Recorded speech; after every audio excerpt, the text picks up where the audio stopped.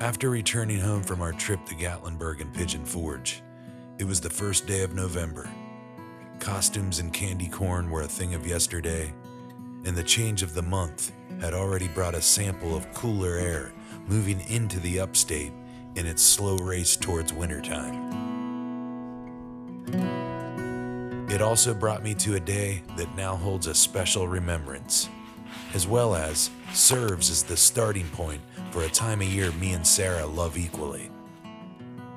While making my way through the backyard, amongst the freshly fallen sweet gum leaves and the spiky gum balls that fall along with them, I headed towards our old weathered outdoor shed that stores away a lot of the forgotten relics from the past 15 years or so of my life, that are now forced to survive the seasonal elements each year from sunrise to sunset. That is until around this time of year.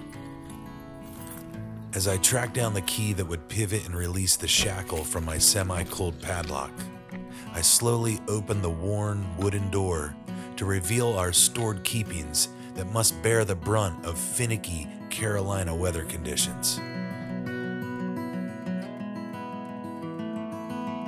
As I stood there looking around and familiarizing myself with the boxes and containers labeled with their suggested content, there was one mission on the agenda for this very first day of November.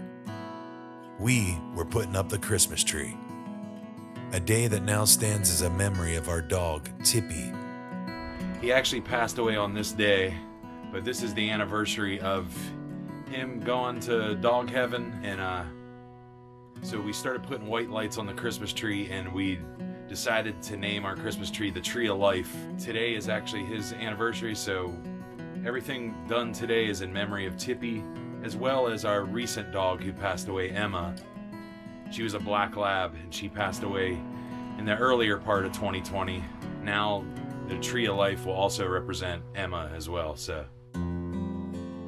But also, this day serves as the start of a season that will hopefully bring plenty of good times and memories for many years to come.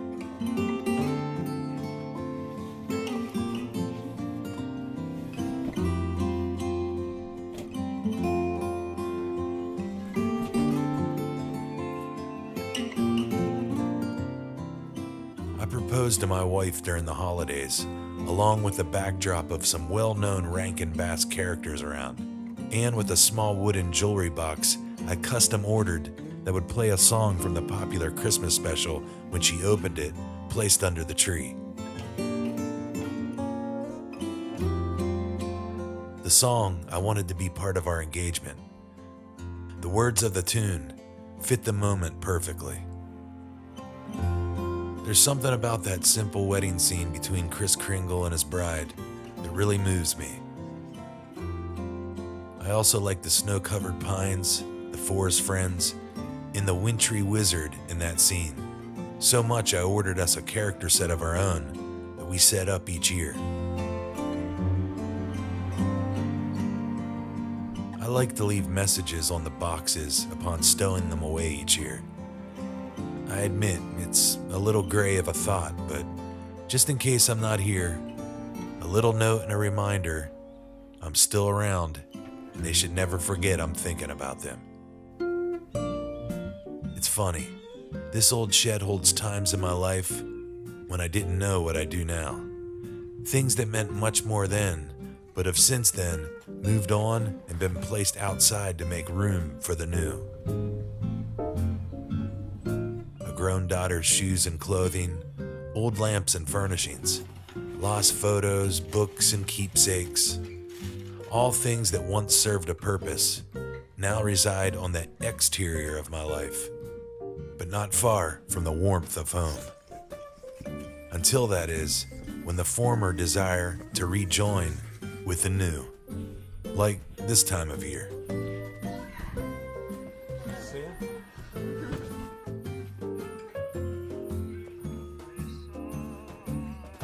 With each load carried in, the realization that another chance has been given to us this year to make the most of it.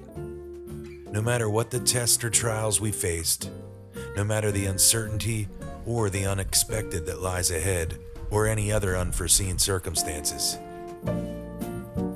We still had us. And today marked the beginning of another year together during the holidays. Doing it the best we know how.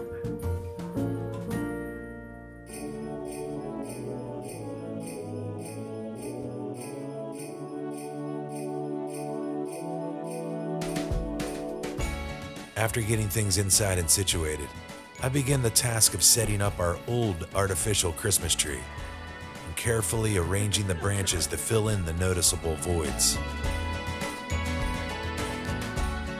A quick test of lights proved we had our first holiday debacle.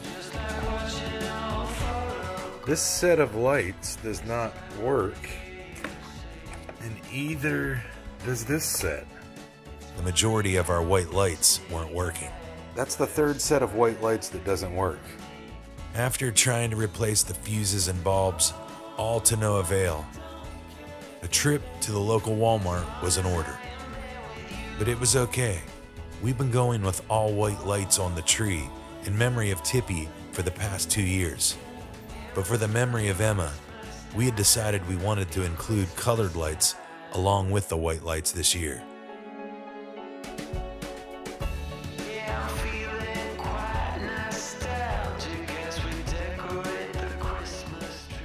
After picking up a couple boxes of new colored lights and some local Japanese hibachi, in good spirits, we headed back home for a quick bite before hanging the lights and trimming up the tree.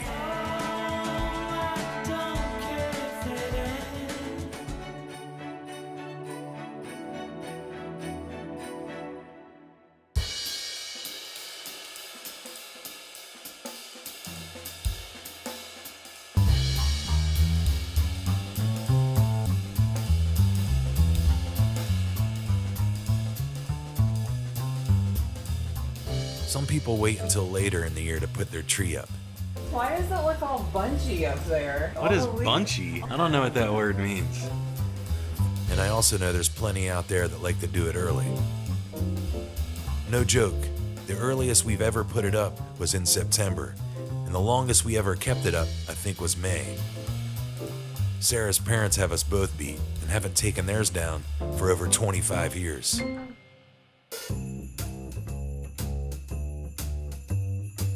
One of our favorite ornaments through the years. Here's our ornament from our visit to Ford's Theater in Washington, D.C.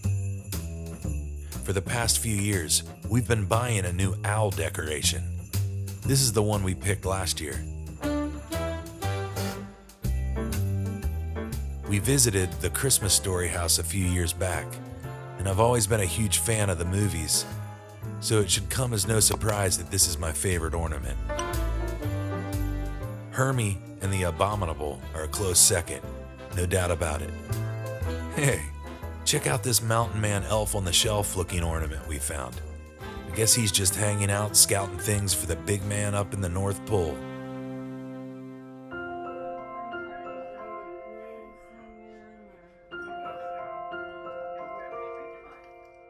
We bought these 3 ornaments one Christmas on a family outing with my daughter, and of course have hung it on the tree ever since then.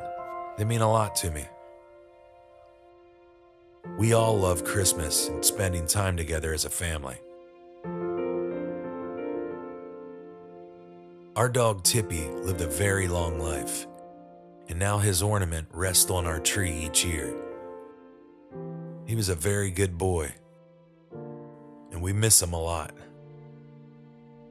And this ornament right here is in memory of Emma. This is her first ornament for the 2020 tree. We plan to find an in-memory ornament for her over the next couple weeks and place it near Tippy's ornament. Along with my marriage proposal to Sarah and the musical jewelry box, I also got her this engraved snowflake ornament that would symbolize when we first met and our engagement, amongst some other reasons. I gave it to her the Christmas morning I proposed. I think she was pretty surprised.